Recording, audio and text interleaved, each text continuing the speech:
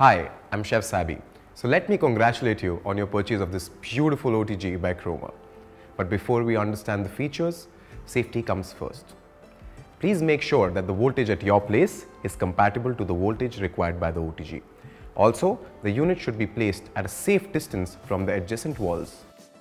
Now let's see what all we get along with the main unit. First comes the grill rack. The grill rack can be used to make cakes, muffins, or you could use it to grill some vegetables, some meats, just by directly placing them in the oven. Next comes the crumb tray. The crumb tray is used to collect any crumb or pieces that might fall off during the baking or grilling process. It can be cleaned very easily. The rotisserie fork.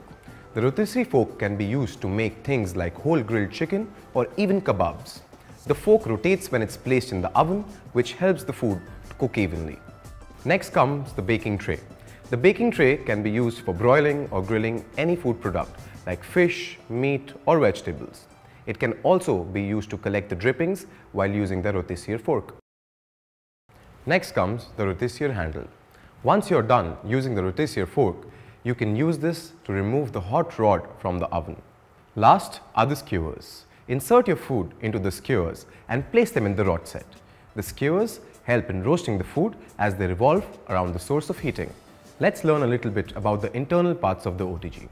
First comes the heating element. The OTG has two heating elements, one on the top, the second on the bottom.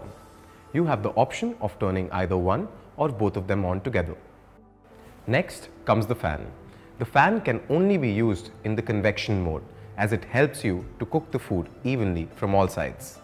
Last is the indicator light. The indicator light turns on when you switch on the oven. Now let's know about the different knobs that the OTG has to offer. The oven offers adjustable temperature control, which ranges from 90 degrees Celsius to 230 degrees Celsius. Next comes the function knob. The function knob allows you to choose which mode you would like the OTG to work on. You have a total of 5 modes to select from. First being standby mode. Standby mode holds the temperature of the oven as where it stands. Second comes the lower heating mode. The lower heating mode would only and only heat the lower element of the oven. Third comes the lower heating mode with convection. The lower heating mode with convection will heat up the lower heating element and will also switch on the fan. Next comes the upper heating element with convection and rotisserie. In this function, the upper heating element of the oven heats up, the fan is switched on, and also the rotisserie rod rotates. Next comes the upper and lower heating with convection. In this, the upper and lower element are heated up and the fan is switched on. Last comes the upper and lower heating with convection and the rotisserie. In this function, the upper and lower heating elements are heated, the fan is switched on, and the rotisserie rod rotates. Last comes the timer knob.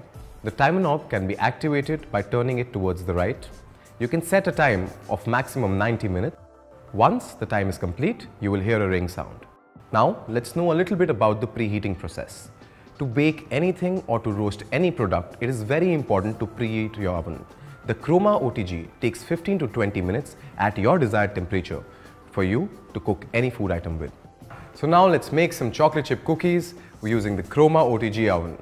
The ingredients required for this recipe are there on your screen.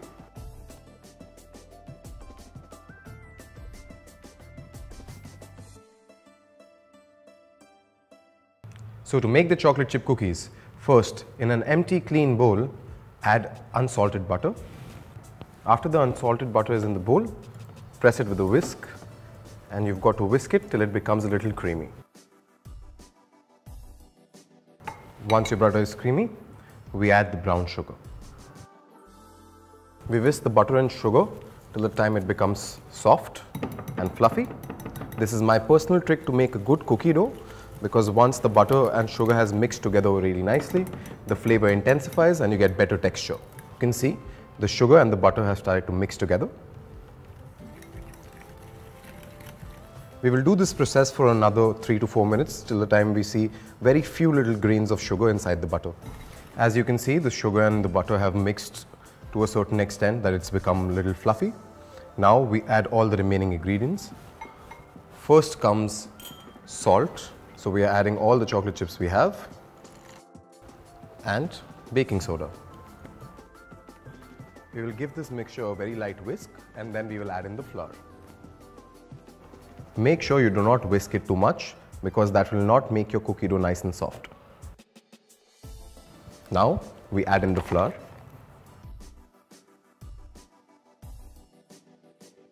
Using a spoon, very gently fold in the flour inside the butter sugar mix. Try to use the back side of the spoon because it will help you retain more aeration inside the batter. Now we will refrigerate the cookie dough batter for about 30 minutes before we bake them. Place the cookie dough batter in the similar manner and bake them in the oven. Now the cookies are ready to be removed from the oven. I suggest you use the tray handle to remove the tray from the oven as the tray will be really hot. We highly recommend the use of only and only the products provided by the company along with the main unit for cooking. Apart from that, please only use aluminium and silicone while cooking. I highly recommend that you clean your oven after every use. Also, make sure that you only clean your oven with a dry towel. Please also make sure that the oven is completely cold before you start cleaning. So let me again congratulate you on your purchase of this beautiful OTG oven by Croma. Enjoy cooking with it. This is Chef Sabby signing out.